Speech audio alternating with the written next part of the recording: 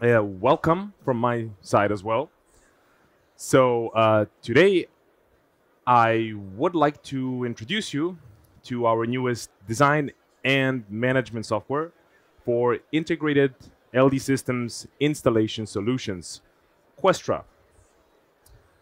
So what is QUESTRA? What is QUESTRA and what can I do with it as a user? Well, first of all, it's a tool. It's a tool for integrators, for installers, for engineers. With QUESTRA, you can access the device settings and parameters, including DSP processing, routing, and control. We can also design end-user panels, of course, already in the early stages of our project so that we can demonstrate it to our customers prior to purchase or any installation. Planning and preparing offline in QUESTRA is, of course, a big benefit because we know that we can save some time when we do it offline. So once we're on site, we have more time for system tuning. And speaking of going online, deploying and going online is just few clicks away. So what we do is that we upload the offline design to our online device. We fine-tune the system and the device settings, and that's it. You're done. Project administration means that QUESTRA gives you control. So you can actually create users, you can define roles, and you can also limit access to certain functions. So these are the three topics that we would like to concentrate on today. This is why we prepared a more detailed explanation of each one of them. So let's start with planning and preparing a project offline. In QUESTRA, when we start a project, it's completely blank, so we have no design. What we start doing is dragging and dropping devices from the offline devices list to the project devices list. Of course, these are all those same elements, QUESTRA panels, of course, and amplifiers that we will be using on spot for our installation. When we click on IPA, for example, in QUESTRA, the first expanded view that we see is the dashboard view. Now, this dashboard view is grayed out. There's no information because we are still offline. We did not connect to a device, so there is nothing that we can actually see. So we will see this view with more details once we're online. So let's just start doing what we usually do in a project at this early stages. So we define the inputs. We define how many inputs do we have. We define the name of those inputs, right? And then we can do the same with the output. So we discuss with our customers how many outputs do we need, how many zones are we going to have. And if we know what these zones actually are, we can rename them again in QUESTRA, because when we go to the mix matrix section, this makes things easier for us to route the input signal to the output. And we do this by simply enabling or disabling cross points.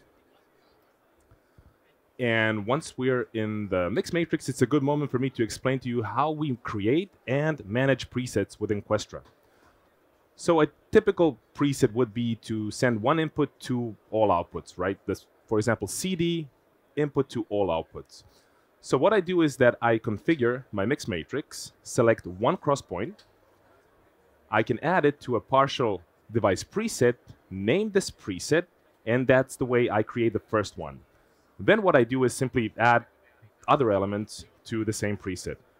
And if you missed how this is done, you can do it again with the second preset, the DJ to all. So I select DJ to all outputs, right-click, create a new preset. I can name it DJ to all, create it, and start adding elements, like the two next cross points, for example. So we created now two presets. That's the first step. The second one is how do we manage them? So if we go to the preset section, we can see the first two presets we created, and by selecting them, we can get a list view of all the elements that belong to this preset. That's one version. The other one is the edit mode. So when I select edit mode, I get a new blue tab that says DJ to all is the preset that's now active, and I have six elements in the mix matrix that belong to this preset. So if we go to the mix matrix and select it, we will see what are these 6 elements. It's the first 6 cross points, of course, that we created for this preset. We can toggle between presets, so CD to all. We can recall it and see if all the settings for this preset are fine, or it's what we wanted to have. Then we can go to any other section within QUESTRA, like inputs. Then we can alter the level of the first input channel, for example, add simply this slider as a single element to this preset, or mute the second channel and add this element to the preset. Now note, QUESTRA tells us we have 2 elements in the inputs and 6 elements in the mix matrix. So creating and managing presets in QUESTRA is just very easy and intuitive. Moving on, outputs. What I would personally do, I would just select the outputs that I know I'm going to use, lower the level, so that once I'm on site, once I deploy my design online, I don't have any accidental loud bursts of sounds or whatever. So I just put them down. And if I know that I'm going to use LD system speakers for my installation, what I do is I can select the preset, which we have, by the way, for the Decor series, Maui i1 and Curve 100, and that's basically it. Let's say that the audio is now configured for offline project planning. What we can continue doing now is working on the QUESTRA panel.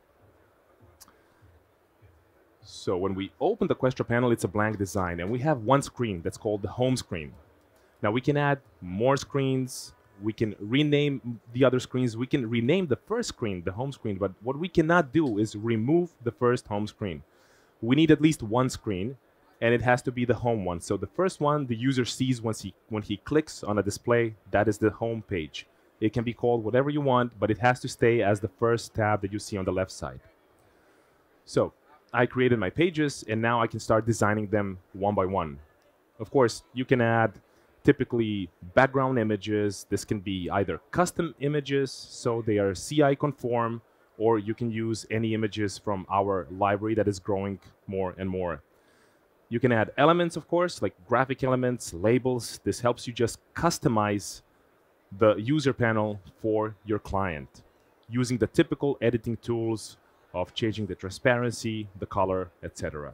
So what we're doing here, we are actually creating the first volume slider or fader for the first channel, the CD.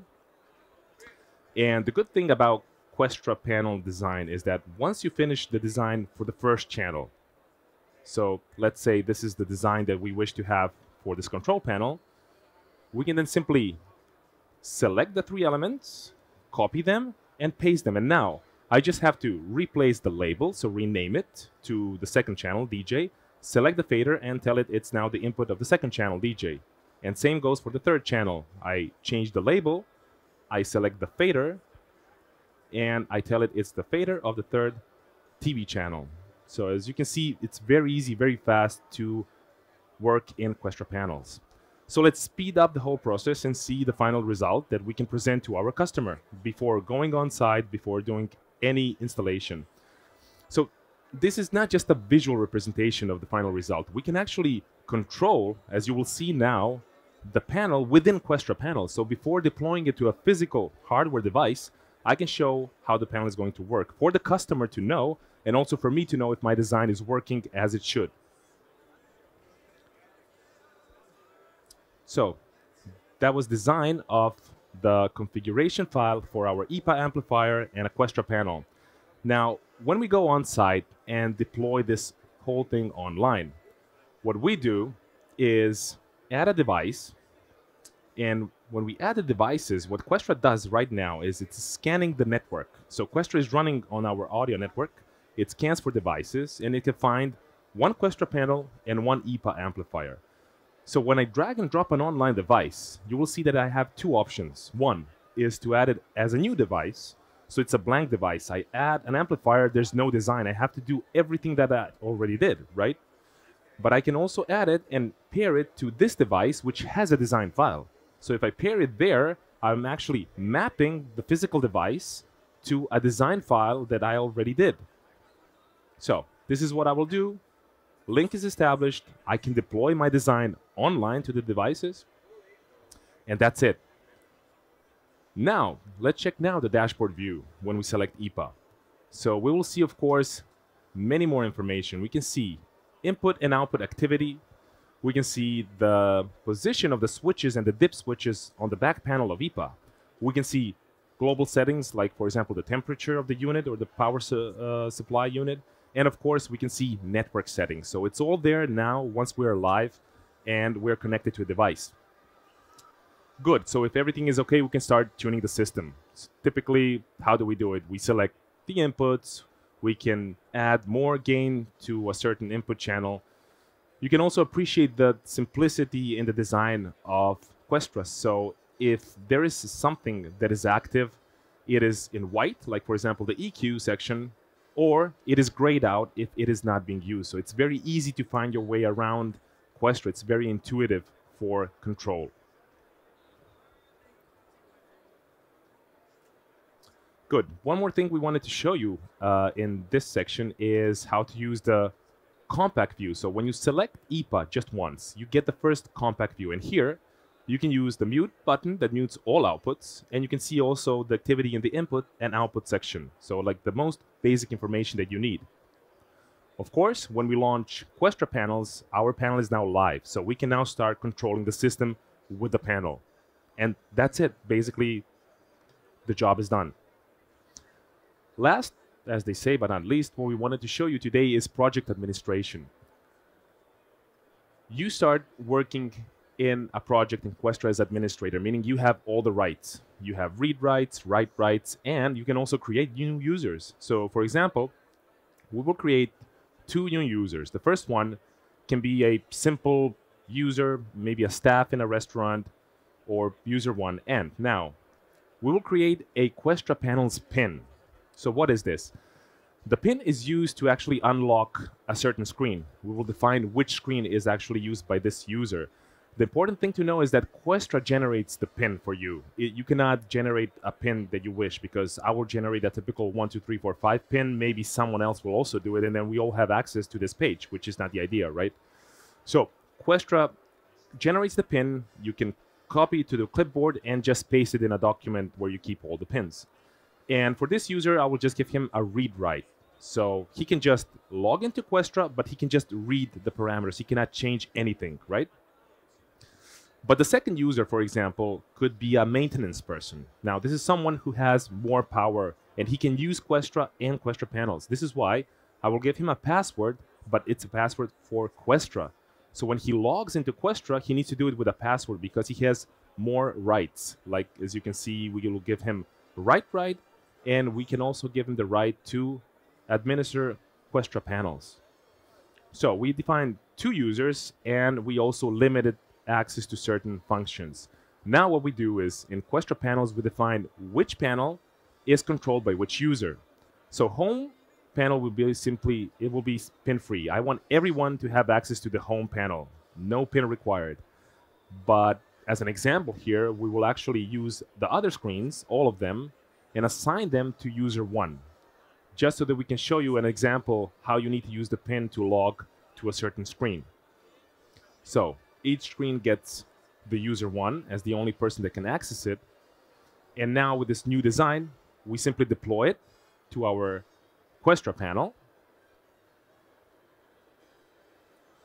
And once we're there, once we're online, the home panel is pin-free, so everybody can access it. But if I want to go to the restaurant, I need to enter the pin for user 1. And if it's the right pin, sure, I can access it. I can do my settings, adjust them, whatever I wanted to do, and then simply swipe from left to right and log out. And that's it. Now, if somebody else wants to log to this zone and has entered the wrong pin, access is simply denied. So just to give you an idea how you can actually administer the whole project in QUESTRA and give rights to certain users.